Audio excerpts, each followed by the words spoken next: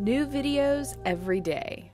Hi, I'm your teacher, Amy, and today I'm going to be giving you interesting facts about the planet Jupiter. Jupiter is kind of like a radio station. It emits really strong radio waves that can be detected from Earth. Now, scientists aren't really sure how the planet does this, but they think that it originates from deep inside the planet. Jupiter is the largest planet in our solar system, and it is the 5th planet away from the Sun. How big is Jupiter? Jupiter's diameter is almost 89,000 miles across.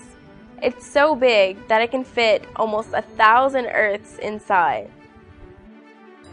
Jupiter takes a really long time to orbit the Sun. In fact, it takes Jupiter 12 hours to make one full orbit around the Sun. Something interesting about Jupiter is that despite its very large size, it only takes 10 hours to make a complete spin. So, a day on Jupiter is only 10 hours long. Jupiter is made up of mostly gases such as nitrogen, helium, hydrogen, and water. Some scientists believe that Jupiter's core is actually made up of some small solid rock. Jupiter is 71% of all the mass of the planets in the solar system. So this means that you can take all of the planets in the solar system, put them inside of Jupiter, and you'd still have room for more. If you look at a picture of Jupiter, you'll see different types of bands or stripes. These are kind of like storm fronts or currents. They're actually gas moving in opposite directions. So you know that big red spot on Jupiter? Well, it's actually a big storm, something like a cyclone or a hurricane. And that storm's been raging for over 300 years. The big red spot on Jupiter is twice the diameter of Earth. So imagine a storm big enough to swallow Earth whole. We have no way of determining the temperature of Jupiter's core, but scientists have been able to measure the temperature in Jupiter's clouds, and they came up with minus 230 degrees Fahrenheit. Scientists have estimated that the core inside of Jupiter is about 4 times the size of Earth. Jupiter is made up of mostly gas, but the closer you get to its surface, it becomes more and more dense. So you have the solid core on the inside, and then on the outside you have the gas. And in the center, you have a sea of liquid hydrogen. Scientists have been able to detect lightning in the clouds on Jupiter. When the spacecrafts they use get close to Jupiter, they can pick the lightning up by hearing the crackling and static sounds that it makes on the radio. In 1990, some scientists believed that Jupiter had around 39 moons.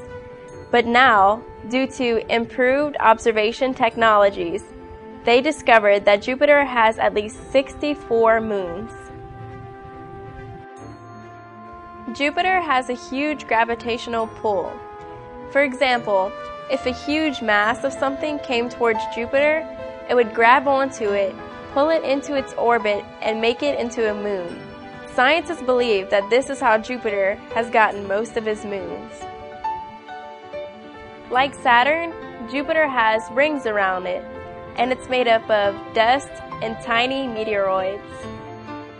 Jupiter has 4 rings around it, but only 3 are visible. The visible ones are called Gossamer, Halo, and the inner ring. Scientists believe that Jupiter is essentially a sun without nuclear reaction to ignite it. So those 64 moons around Jupiter could possibly become planets if it's ignited. Coming up, fun facts about the planet Saturn. Coming up in another video, facts about the history of pantyhose and stockings. Please rate my video, and if you have any suggestions for things you'd like us to do videos on, please leave a comment. Thanks for watching, and I'll see you next time. Subscribe or the blonde gets it.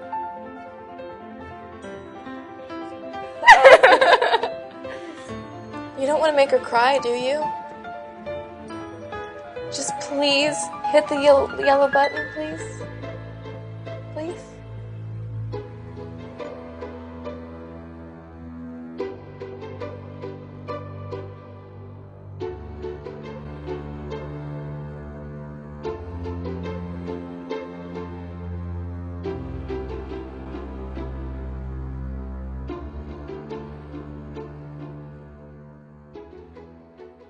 Is that it takes only 10 hours to make a complete spin. So a day... Oh. Despite its large size. Okay, do it again. Okay, so a day on Jupiter is only 10 hours.